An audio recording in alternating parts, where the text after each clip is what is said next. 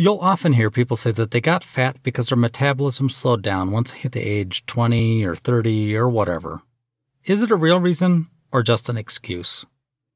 Today I'm going to look at a paper that examines how our total daily energy expenditure, often shortened to TDEE, changes throughout life. That's the total number of calories that our body burns in one day. Spoiler, children have the highest TDEE for their mass, which gradually slows down as they become an adult. It remains stable until they hit about 60, then begins to slowly decline.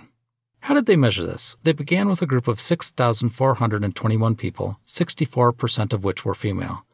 The ages of the group went from 8 days to 95 years of age. Using a variety of techniques, including doubly labeled water, they measure the subject's TDEE. More about doubly labeled water at the end of the video.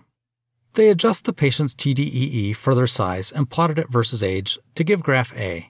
You can see that most people are within 20% of the expected TDEE, especially women. There was more variation with men, perhaps because more of them participate in sports or weightlifting. That last bit is pure speculation, though. If you look at the graph of adjusted basal energy expenditure versus age, we will still see some outliers, especially amongst men. As you might know, basal metabolic rate is the energy your body expends when it's just sitting around keeping you alive. Some people seem to burn 50% more calories a day just keeping themselves alive. Why? Is this a potential medical problem? Or is there something else going on that we don't as yet understand? You can see from the graph that your TDEE is stable through the age of 60, at which point it starts to slowly decline. They note that this is not due to reduced fat-free mass or fat mass. Rather, this is due to reduced physical activity and some organs expending less energy as they age. A scary thought. Could this be part of the reason that older people have more problems because their organs are doing less? Or have their organs simply become more efficient? Definitely something to think about.